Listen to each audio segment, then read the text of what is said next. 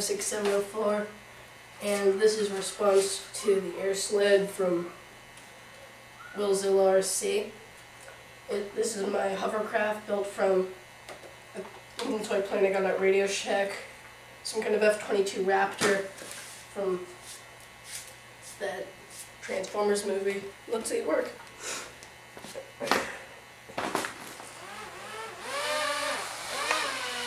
It can go a lot faster than what I'm showing you.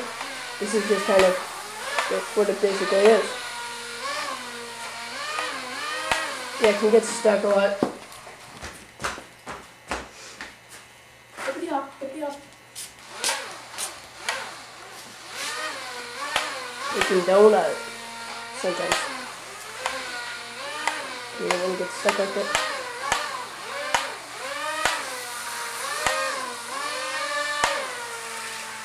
That's my bike.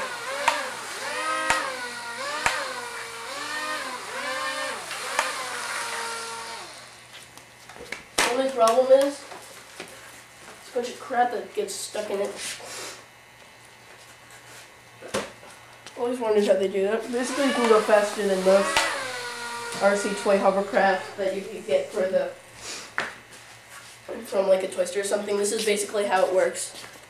Half of the air from the prop goes forward, while half of the air goes downward in these little ducts. They push some of the air down into the little skirt, and it hovers.